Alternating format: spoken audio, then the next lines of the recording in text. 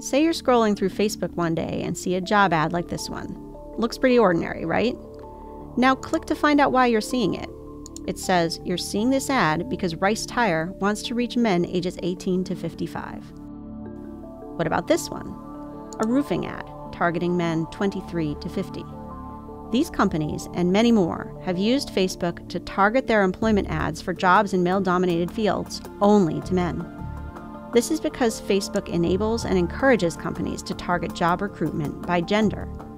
You'd think we'd have come a lot farther from the time when job advertisements were listed in two separate columns, Help Wanted Female and Help Wanted Male. But want to be a cop in Greensboro? You wouldn't have seen the ad unless you were a man between the ages of 25 to 35. While it may not be unlawful to target some ads by gender, for example for clothing, targeting for job advertisements based on gender violates federal, state, and local law. In fact, that type of advertising has been illegal for over 5 decades. When employers in male-dominated fields advertise their jobs only to men, it prevents women and others who don't identify as male from breaking into those fields.